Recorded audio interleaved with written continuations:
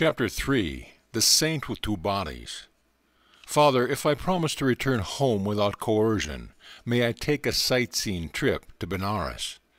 My keen love of travel was seldom hindered by Father. He permitted me, even as a mere boy, to visit many cities and pilgrimage spots. Usually one or more of my friends accompanied me. He would travel comfortably on first-class passes provided by Father. His position as a railroad official was fully satisfactory to the nomads in the family. Father promised to give my request due consideration. The next day he summoned me and held out a round-trip pass from Bareilly to Benares, a number of rupee notes, and 2 letters. I have a business matter to propose to a Benares friend, Adityanath Babu. Unfortunately, I have lost his address, but I believe you will be able to get this letter to him through our common friend, Swami Paramahansa. The Swami, my brother disciple, has attained an exalted spiritual stature. You will benefit by his company. His second note will serve as your introduction. Father's eyes twinkled as he added, "Mind, no more flights from home." I set forth with the zeal of my 12 years, though times have never dimmed my delight in new scenes and strange faces. Reaching Benares, I proceeded immediately to the Swami's residence. The front door was open. I made my way to a long, hall-like room on the second floor. A rather stout man, wearing only a loincloth, was seated in lotus posture on a slightly raised platform. His head and unwrinkled face were clean-shaven. A beatific smile played on his lips. To dispel my thought that I had intruded, he greeted me as an old friend. "Baba Anand, bliss to my dear one." His welcome was given heartedly in a childlike voice. I knelt and touched his feet. "Are you Swami Paramahansa?" He nodded. "Are you Bhagavati's son?" His words were out before I had time to get Father's letter from my pocket.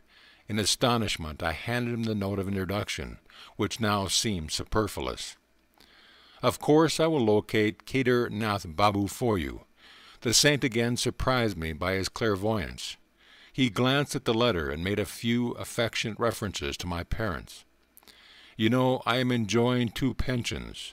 One is by the recommendation of your father, for whom I once worked in the railroad office. The other is by the recommendation of my heavenly Father, for whom I have conscientiously finished my earthly duties in life." I have found this remark very obscure. "What kind of pension, sir, do you receive from the Heavenly Father? Does he drop money in your lap?" He laughed. "I mean a pension of fathomless peace, a reward for many years of deep meditation. I never crave money now. My few material needs are amply provided for. Later you will understand the significance of a second pension."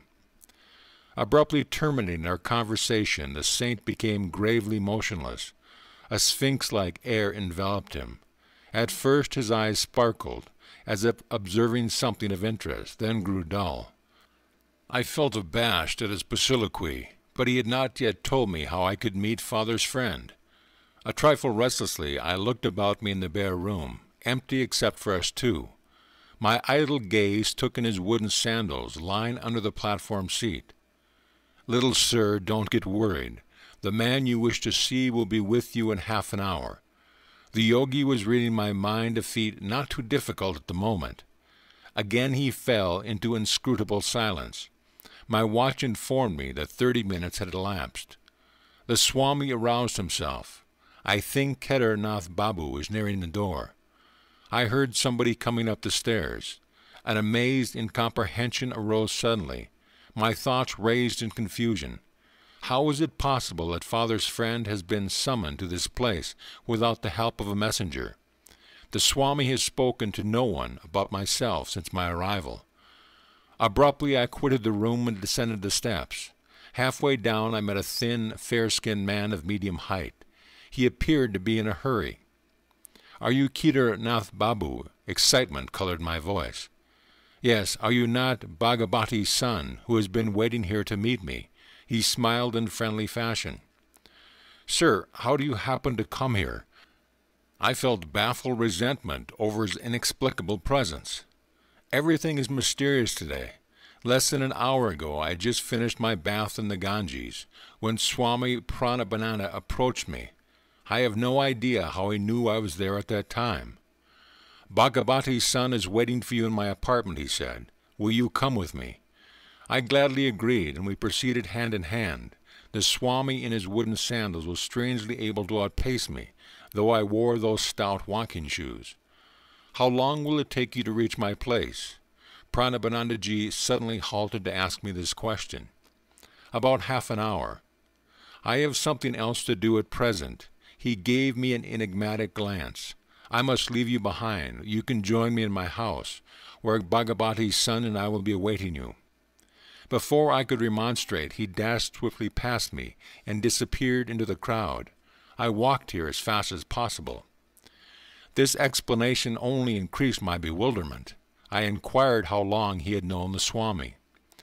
"We met a few times last year, but not recently. I was very glad to see him again today at the bathing ghat." I cannot believe my ears. Am I losing my mind? Did you meet him in a vision, or did you actually see him, touch his hand, and hear the sound of his feet? "I don't know what you're driving at," he flushed angrily. "I am not lying to you. Can't you understand that only through the Swami could I have known you were waiting at this place for me?" "Why, that man, Swami Paramahansa, has not left my sight a moment since I first came here an hour ago." I blurted out the whole story. His eyes opened widely. "Are we living in this material age, or are we dreaming? I never expected to witness such a miracle in my life. I thought this Swami was just an ordinary man, and now I find he can materialize an extra body and work through it." Together we entered the saint's room. "Look, these are the very sandals he was wearing at the ghat," Adityanath Babu whispered. "He was clad only in a loincloth, just as I see him now." As the visitors bowed before him, the saint turned to me with a quizzical smile. "Why are you stupefied at all this? The subtle unity of the phenomenal world is not hidden from true yogis. I instantly see and converse with my disciples in distant Calcutta. They are similarly transcend at will every obstacle of gross matter." It was probably in an effort to stir spiritual ardor in my young breast that the Swami had condescended to tell me of his powers of astral radio and television. But instead of enthusiasm, I experienced only an awe-stricken fear. Inasmuch as I was destined to undertake my divine search through one particular guru, Sri Yukteswar, whom I had not yet met, I felt no inclination to accept Paramahansa as my teacher. I glanced at him doubtfully, wondering if it were he or his counterpart before me. The master sought to banish my disquietude by bestowing a soul-awakening gaze and by some inspiring words about his guru. Larry Masha was the greatest yogi I ever knew. He was divinity itself in the form of flesh. If a disciple, I reflected, could materialize an extra fleshy form at will, what miracles indeed could be barred to his master? I will tell you how priceless is a guru's help. I used to meditate with another disciple for 8 hours every night. We had to work at the railroad office during the day. Finding difficult in carrying on my clerical duties, I desired to devote my whole time to God. For 8 years I persevered, meditating half the night. I had wonderful results. Tremendous spiritual perceptions illumined my mind. But a little veil always remained between me and the infinite. Even with superhuman earnestness, I found the final irrevocable union to be denied me. One evening I paid a visit to Larry Masha and pleaded for his divine intercession. My importunities continued during the entire night. Angelic Guru, my spiritual anguish is such that I can no longer bear my life without meeting the great beloved face to face. What can I do? You must meditate me more profoundly. I am appealing to thee, O God, my Master. I see thee materialized before me in a physical form. Bless me that I may perceive thee in thine infinite form. Larry Masha extended his hands in a benign gesture. You may go now and meditate.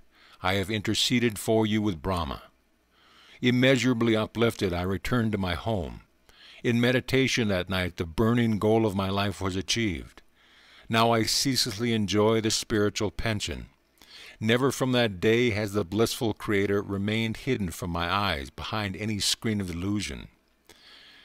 Pranabanada's face was suffused with divine light. The peace of another world entered my heart. All fear had fled. The saint made a further confidence. Some months later I returned to Larimasha and tried to thank him for his bestowal of the infinite gift. Then I mentioned another matter. Divine Guru, I can no longer work in the office. Please release me. Brahma keeps me continuously intoxicated.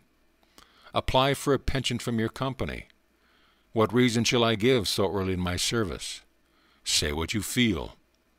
The next day I made my application. The doctor inquired the grounds for my premature request. At work I find an overpowering sensation rising in my spine. It permeates my whole body, unfitting me for the performance of my duties. Without further questioning, the physician recommended me highly for a pension, which I soon received. I know the divine will of Larimasha worked through the doctor and the railroad officials, including your father. Automatically they obeyed the great Guru's spiritual direction and freed me for a life of unbroken communion with the Beloved. After this extraordinary revelation, Swami Pranabananda retired into one of his long silences. As I was taking leave, touching his feet reverently, he gave me his blessing. Your life belongs to the path of renunciation and yoga. I shall see you again with your father later on. The years brought fulfillment to both these predictions. Kedarnath Babu walked by my side in the gathering darkness. I delivered father's letter with my companion read under a streetlight. Your father suggests that I take position in the Calcutta office of his railroad company. How pleasant to look forward to at least one of the pensions that Swami Pranabananda enjoys. But it is impossible. I cannot leave Benares. Alas, 2 bodies are not yet for me. End of chapter.